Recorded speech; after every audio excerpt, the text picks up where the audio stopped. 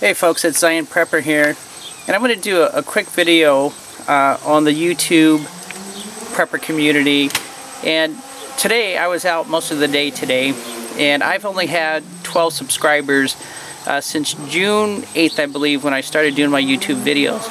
And I come in today from being gone all day, and it was just amazing. I had over 30 subscribers, so that's an increase of 18 subscribers all in one day.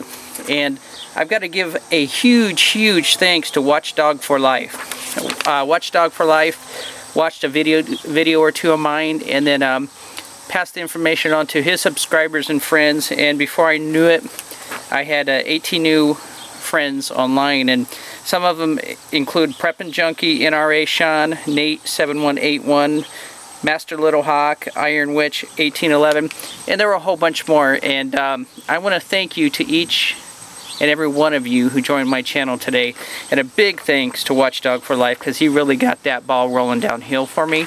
As I said, I'll continue to do videos, and for me it's very interesting when I look at the YouTube prepper community. I'm just starting to break into it, and I think about the word community. It means two things: common, and then the last part is unity. So common and unity is community, and that's what we are. We all have the common focus of prepping, and what we're prepping for may differ a little bit, but nevertheless we have a common bond that way, and the unity is what brings us together. So I just want to thank everybody today for more than doubling the amount of subs I have, and I truly appreciate it.